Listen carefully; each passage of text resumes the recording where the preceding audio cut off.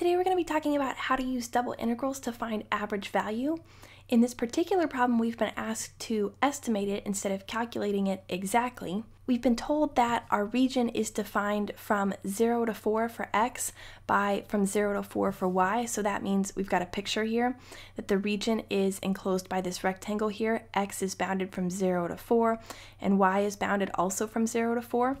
We've also been told that m is equal to n, which is equal to 2, and what that means is that we're going to be dividing this region into two rectangles across for x by two rectangles across for y.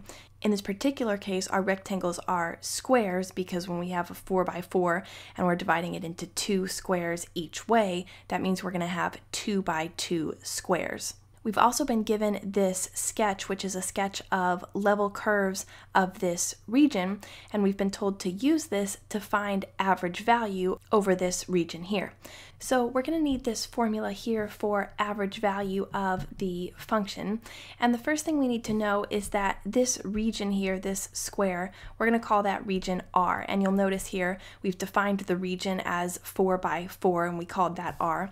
This here, A of R, means the area of that region, and you see also the R here underneath this double integral sign, which tells us that we're going to be finding the area over the top of this region. So the first thing we need to realize is that A of R, the area of the region, we already know is 16, right? Because our region is 4 units wide by 4 units tall. 4 times 4 is 16. So we're going to have 16 there that we're going to plug in. But since we don't have an equation for f of xy, we're going to have to use an approximation. And you should always use midpoints if you can. If you can't use midpoints, you can always use the upper right-hand corner, the upper left-hand corner, or the lower left-hand corner, whichever corner of each of these squares you want to. But if you have the option to use midpoints, usually midpoints are the most accurate estimation you can get. So we'll go ahead and pick the midpoint of each one of our squares. Remember that our region is 4 by 4. We've divided it into 2 squares by 2 squares. So we want to pick the middle of each square. So if we say the middle of this square is about here, the middle of this square is about here, this one may be about here, and the middle of this square right here. And what we can say is that this square here is at the point 1, 1, right? Because this here is 2, 2, this is right in the middle, this is 1, 1. We'll call this square at this coordinate point 1, 3, so that's at 1, 3. This one here is going to be at 3, 3, so this will be at 3, 3, and then this point here, which is at 3 and then 1, so 3, 1, and those are the 4 points we're going to use.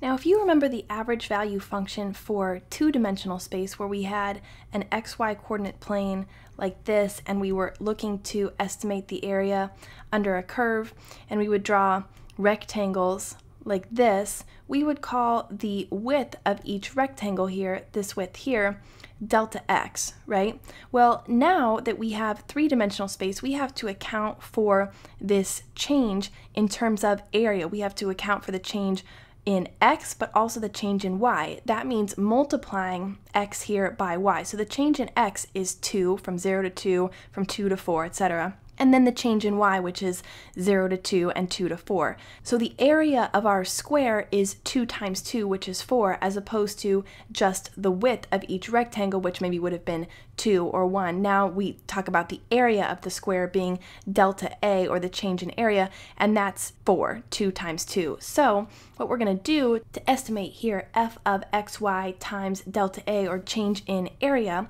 we're going to multiply 4, which is delta A here, the change in area, by an estimate for each of these midpoints here. So we're going to say 4 times f of 1, 1 plus f of 1, 3 plus f of 3, 1 plus f of 3, 3.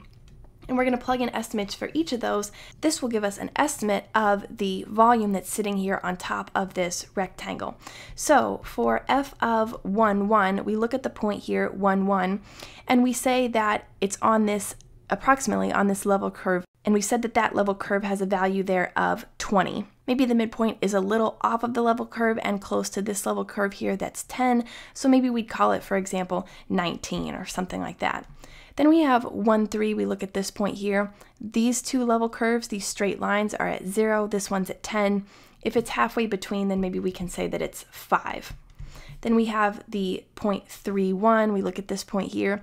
It's right about on 10, but maybe just a little bit closer to 20. So we'll call that maybe 11. And then f of 3, 3, if we look over here at 3, 3, it's right about on 20, but maybe a little closer to 10, so why don't we call that again 19, something like that. And your level curves may be different, but that's how you get roughly an estimate. You look to see where the point is in between these curves and get estimates. And then if you simplify this here, 19 plus 19 gives us 38, plus 11 gives us 49, plus 5 gives us 54. And when we multiply 54 by 4, we get 216. 216 is our estimate of this volume here for the double integral of f of xy times delta a. So when we take the average value, what we want to get here is 1 over 16. We already calculated the area of the region. And this 216 value we got replaces the entire double integral. So we multiply those together, and of course we just get here 216 over 16. When we simplify that, we can get 108 over 8. We can divide by 2 again and get 54 over 4. Divide by 2 again and we get 27 over 2.